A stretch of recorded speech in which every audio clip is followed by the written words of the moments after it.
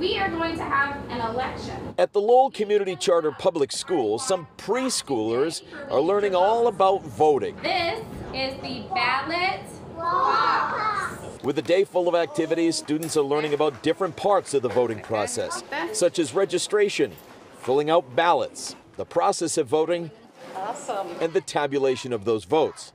On the ballot, not who's going to Washington, but rather something a little more relevant to these little ones. They're deciding on whether they will have a pajama day or costume day. Is that you?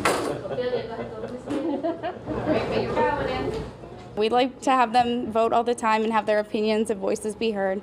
I don't think they're ever too young to learn what it means to speak up and to have their voice counted in a meaningful way. Helping these students through the legislative process are some real-life lawmakers from the Massachusetts State House. It's very important that we start our kids young, to understand that how important it is to vote, to have a voice, to have your voice be heard. When you have an impact like this from such a young age, it really does transform to many things down the road. Even though these kids aren't even in kindergarten yet, they are learning some rather grown-up lessons, something that some grown adults need to be reminded of from time to time. My vote matters. With a 13-4 finish, Costume Day was the clear runaway in this election, and you can bet there will be no contesting the results. In Lowell, I'm Doug Meehan, WCVB News Center 5.